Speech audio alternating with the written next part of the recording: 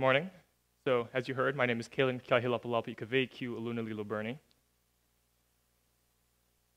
I'm a junior here at Seabury Hall, and I have the honor today of speaking to you guys about the trip I took, where I traveled to the United Nations as a US representative, and taking the lessons I learned from my fellow peers there and kind of applying it to a broader scale to share with you guys.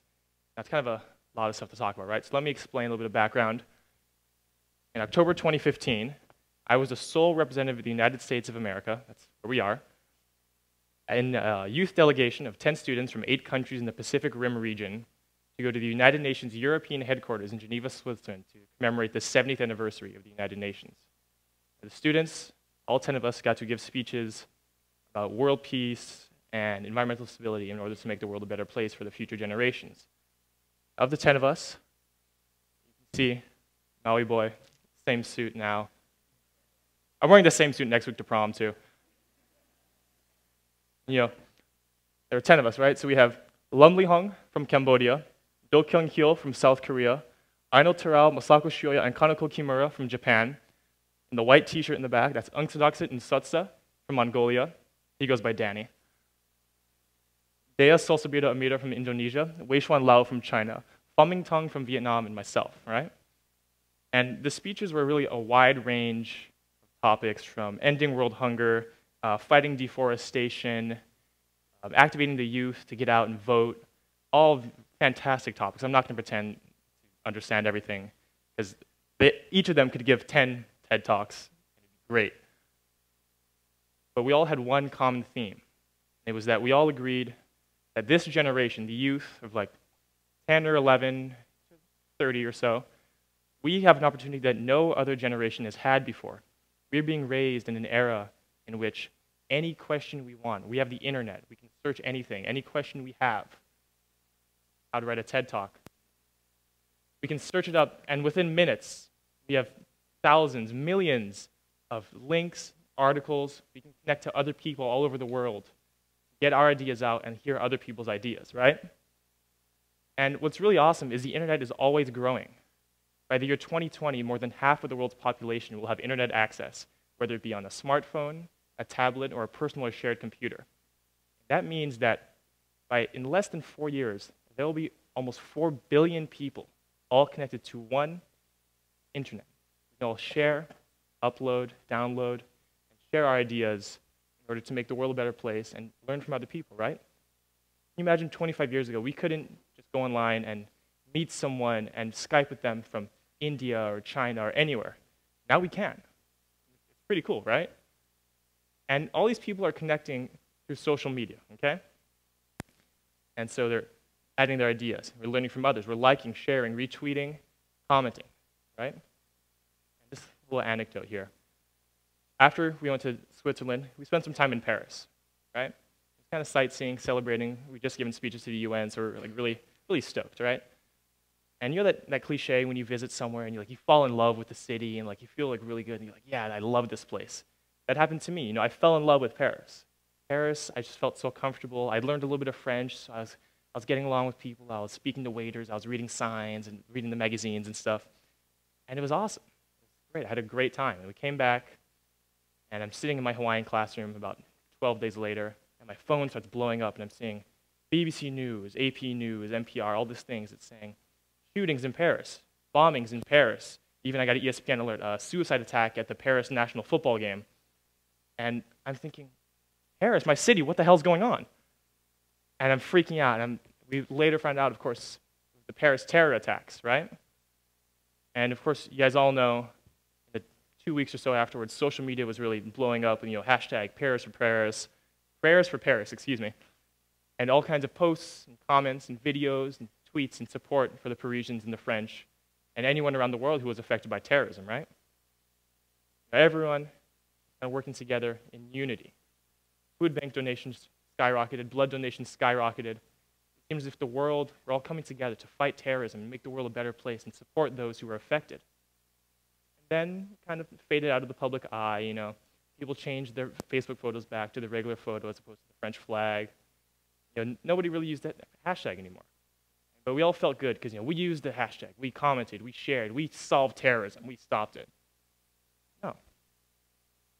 Unfortunately, see Nigeria, Uganda, Mali, Israel, Lebanon, Belgium, just last week.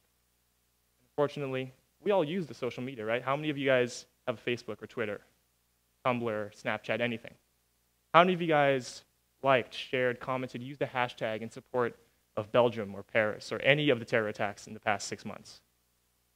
Oh, come on, I know a lot more. I'm friends with a lot of you. I've seen them.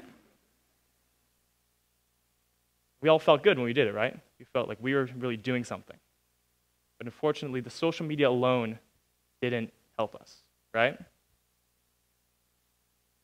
And it wasn't just us. Facebook itself was trying to help.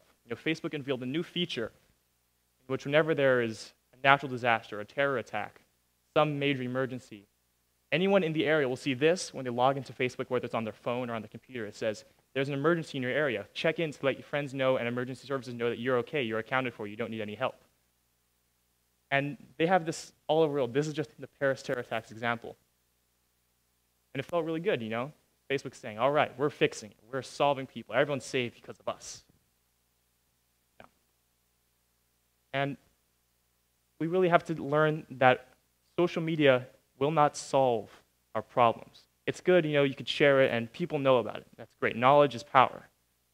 But using your knowledge is even more powerful, right?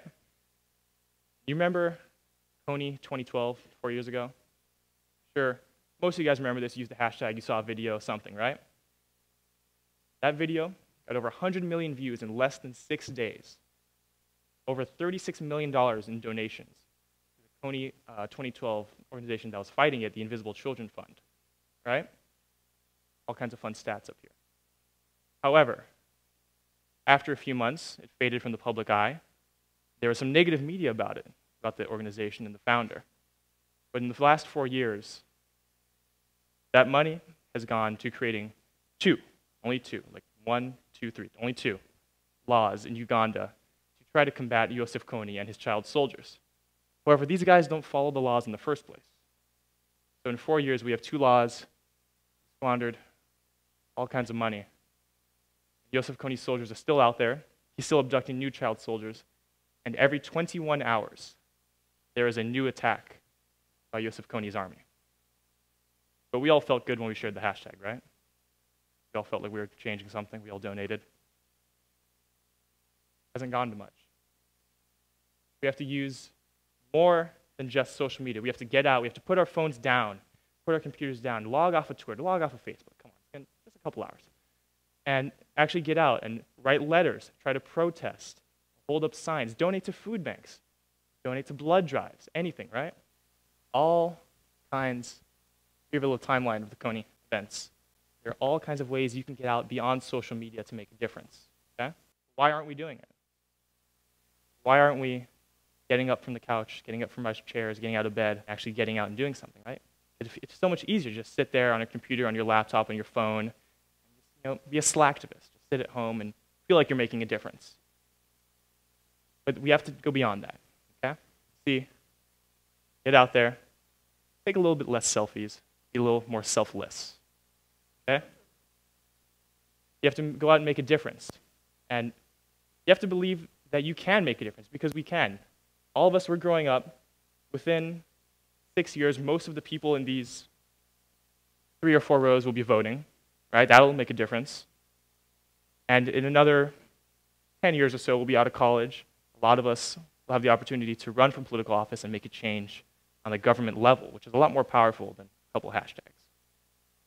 We have to remember that. We have to remember that what we can do can really make the world a better place. To quote the American scientist Leroy Hood, or to paraphrase a quote rather, he says, "Do not underestimate the power of what you believe can change the world. Whether that world is your office, your community, your home, your school. You have to have the core belief that what you believe and what you feel for can make a fundamental shift or paradigm change in the way we think." Thank you.